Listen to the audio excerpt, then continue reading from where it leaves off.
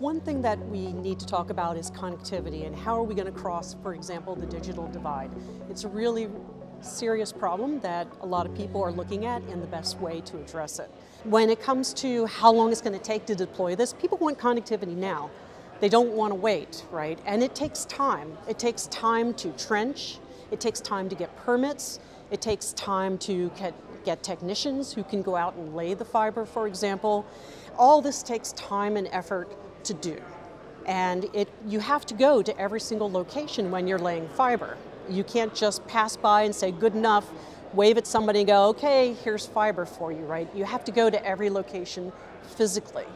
The nice thing about wireless is the fact that I can put one of our base nodes on a tower and I can cover hundreds, if not thousands, of locations from there. All I need to do at that point is take one of our remote nodes in RN and hang it on the side of the house that I want to get connectivity to, and now they're getting high-speed broadband, which is delivering fiber-like, fiber-class connectivity.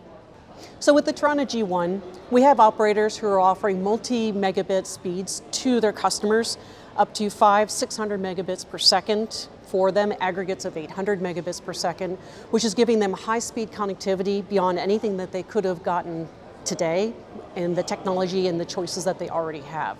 And that really is our mission, is to be able to give people an easy, rapid way of deploying high-speed broadband.